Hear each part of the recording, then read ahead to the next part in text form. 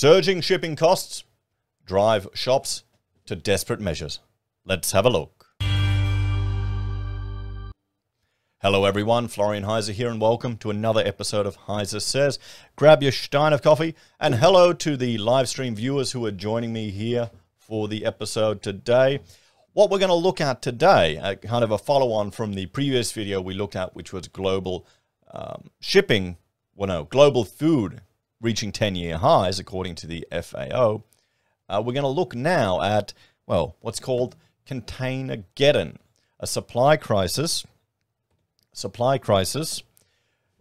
drives Walmart and rivals to hire their own ships. Now, what we will do, let me just bring up an image here quickly to look at some live shipping data, everyone. Now, I love just looking at this map just to get an appreciation for the scale of what we're talking about here. Remember when we looked at Ever Given, when it was stuck in the Suez Canal, all the ships backing up. You can see all of the resources flowing into and out of Australia here for one. We can also see just how busy China is at the moment. Each one of these green, whoa, there we go. One of the green ones we'll click on. Come on. A cargo vessel. It's not going to tell us which one. I guess I haven't paid the premium. We'll zoom out here and we can see in the US as well. It's just going nuts. There's the trip. A lot of ships do, and we're going to look at that cost of that trip in a moment. So let's have a look at this article, everyone. So, Containergeddon reminds me of Carmageddon. Probably couldn't even make that game these days anymore. So, the flying buttress once glided across the oceans carrying vital commodities like grain to all corners of the world. Now it bears a different treasure. Paw Patrol movie towers, Batmobile transformers, and Baby Alive Lulu Achoo dolls. Now, as a parent, I should know what all of those things are. I mean, we have the Batmobiles and Transformers, the Lulu Achoo dolls. Okay. I guess live and learn, guys. The dry bulk cargo ship has been drafted into the service of retail giant Walmart, which is chartering its own vessels in an effort to beat the global supply chain disruptions that threaten to torpedo the retail industry's make-or-break holiday season. Now, we're also hearing here in Australia, there's discussions of, well, people striking, of truck drivers striking, and potentially it having a calamitous effect on our Christmas period. We've also seen Australia Post. They've stopped delivering parcels, or have had to hold delivering parcels because they just can't keep up with the demand. Chartering vessels is just one example of investments we've made to move product as quickly as possible, said Joe Metzger, U.S. Executive Vice President of Supply Chain Operations at Walmart, which has hired a number of vessels this year. Now, I'll be quite honest, I invested in charter companies that have ships and rent them out for long periods of time. The aim is to bypass logjam ports and secure scarce ship space at a time when COVID-19, as well as US-China trade ructions, equipment shortages, and extreme weather have exposed the fragility of the global spanning supply lines we use for everything from food and fashion to drinks and diapers. More than 60 container ships carrying clothes, furniture, and electronics worth billions of dollars are stuck outside Los Angeles and Long Beach terminals while waiting to unload, according to the Marine Exchange of Southern California. Now let's jump over here and have a look at some of the Freightos shipping data to put it in perspective, because it looks like, guys, it's peaked at the moment. So if we jump over here, this is the Freightos Baltic Index. We can see it's come off the top over $11,000 in September down to $10,091. Now, if we look at the specifics, I've got to log in to look at the specifics. Bear with me as I do. Here we're looking at from China, East Asia to North American West Coast, this route here, and this is this path here that we can see. There's actually a really good YouTube video where I think a crew member explains just the process and documents this journey. Very cool. So it peaked at over $20,000. 20,500, and now it's heading back down to 16,000. So that it's trending down, guys, down 6% in time period. This is all the data they have. Look at what it used to be. 3 grand, 4 grand. We're not talking decades ago. We're talking 2020, December 2020, under 4 grand to get a container, peaked over 20,000, and it's going down. This is why costs are going up for things. Everyone, you can't imagine this isn't going to have an impact. Your transport cost, even if it's a small portion for every good or service, is times 7. You don't think that's, or times 6. It's going to make a big difference. Now, here's an interesting one. Going back from the North American West Coast back to China, that's, well, used to be 400. That's doubled as well. This $1,000 that they're paying now, it seems cheap to us because we're anchored at the higher price, but that's still gone up too. I mean, there you go. And what are we looking at here? This is the east coast of China to the east coast of America, and it's gone down as well. So it looks like shipping may have peaked. Now, if this goes back down to normal levels, it's going to take some time. We'll have to see what happens with regards to, you know, these costs, these food costs, if it really is transitory, everyone. Okay, so let's jump back to this article. Pre-pandemic, it was unusual for more than one ship to be in the waiting lane at the #1 US port complex, which handles more than half of all American imports. Other big retailers such as Target, Home Depot, Costco, and Dollar Tree have said they are chartering ships to deal with the pandemic-driven slowdown as sea networks that handle 90% of the world's trade. Or as Steve Ferraria of shipping consultancy Ocean Audit describes, the escalating concern Containergeddon. Carmageddon. There's a slip from my youth. Let me know in the chat, guys, if you're a fan of Carmageddon. Completely off topic. Probably all be too young, a lot of them. So, US retailers, traditional lifeline from Asia is freezing up due to resurgence of COVID-19 in countries like Vietnam and Indonesia, plus a power supply crunch in China. The supply snarls coincide with booming demand as consumers spend more on goods than going out, and the festive shopping frenzy nears.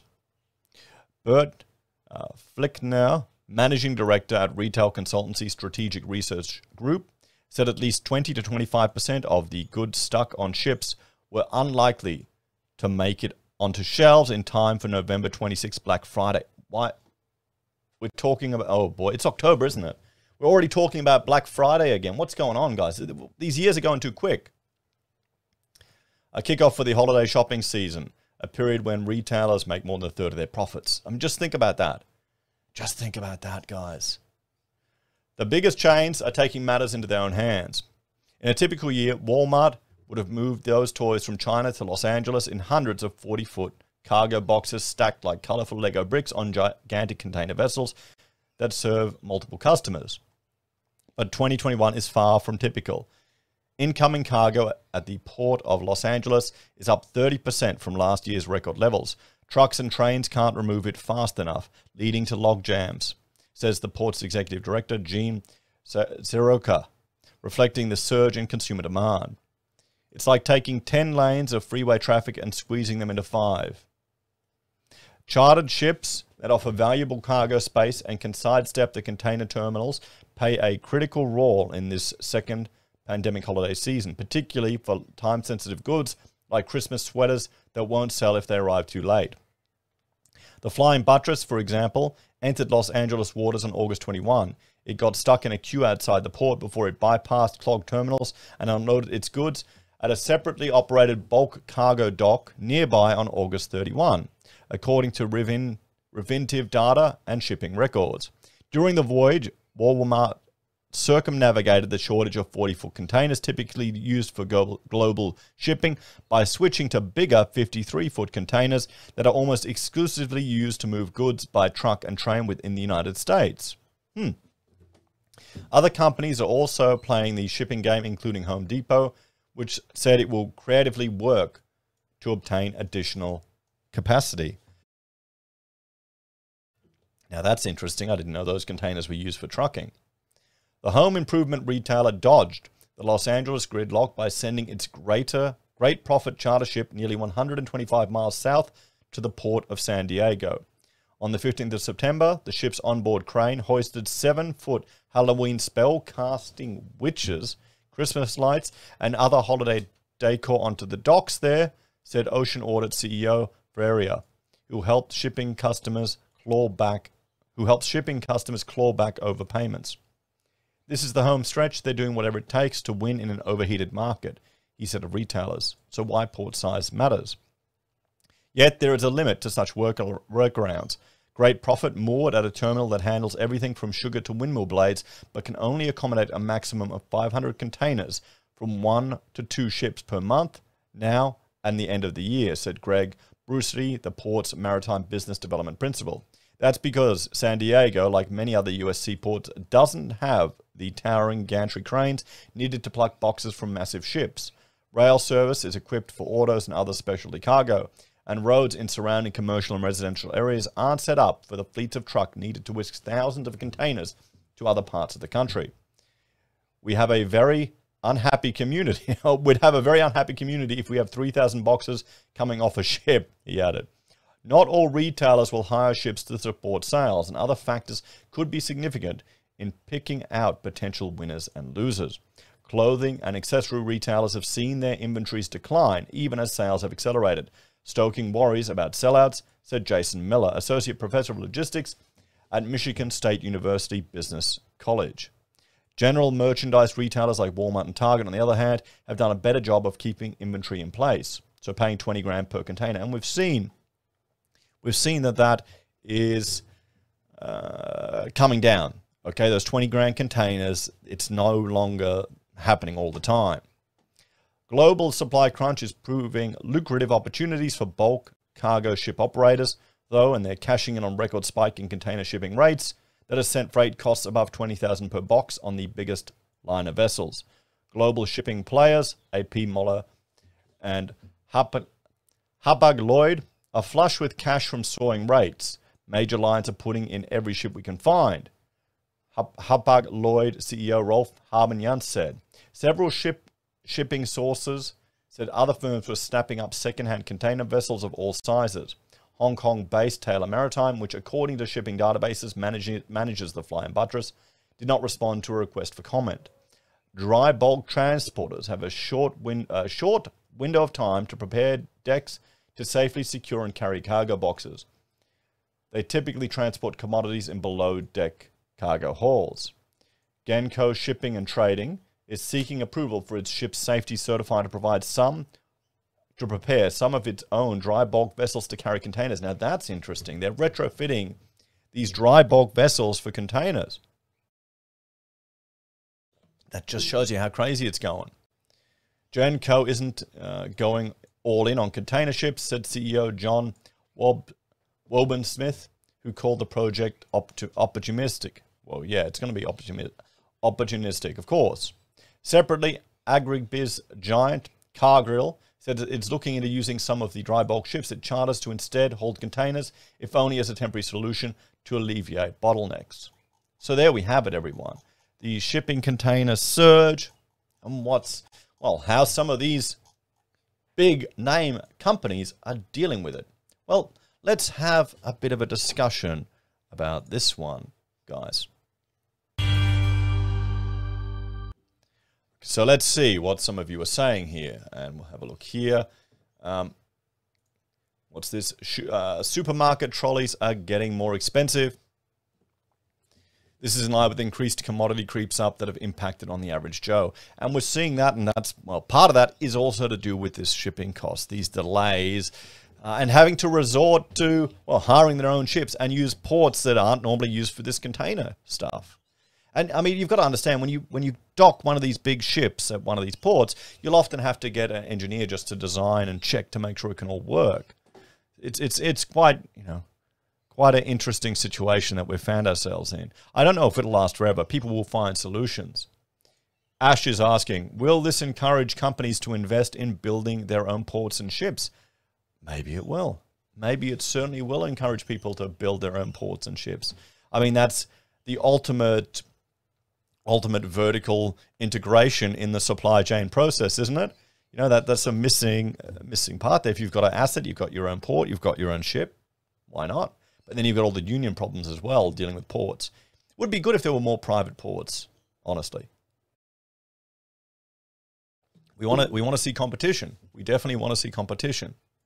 Dexter 22,000 is saying, inflation is masked somewhat by shrinkflation. Yes, when the net weight of contents is less than it used to be.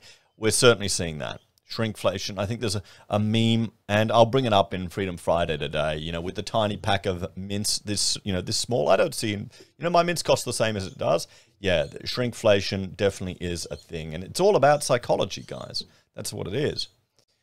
And Stefan is going, it's all these cashed up homeless people living in trending shipping container homes. I'm sure that's definitely having an impact. But you know, the biggest thing with the people that want to buy the shipping container homes, they're not recycled. They're not old containers that are repurposed. They're brand new containers. You can't use an old container for a house because you don't know what's been transported in it. You don't know if there's any contaminants in it. And yeah, I mean, you can buy timber pretty cheap too, guys. So, I mean, there we have it, everyone. Shipping, surging, and some innovative responses from the large format retail sector. Thank you all for watching this episode of HeiseSays. If you're a fan of the channel and you want to support us, there are a few ways you can. If you want to take part in the discussions that we have in the discussion section of the live stream, you can join us on the Twitch channel or on the YouTube channel to catch the live streams as I record it. Now, this is a separate HeiseSays live YouTube channel. You can find it in the links below. If you want to support us that little bit extra, there are a few ways you can. You can join the channel on YouTube or Patreon, sign up for SelfWealth or Stake, use our affiliate links at Amazon, eBay, Independent Reserve or AussieBroadband, buy our merch from HeiseSays, use Gold Pass from the Perth Mint, or support us via PayPal. Thank you to everyone who joined me and helped keep me company for the live stream this morning. Take care and have a great day.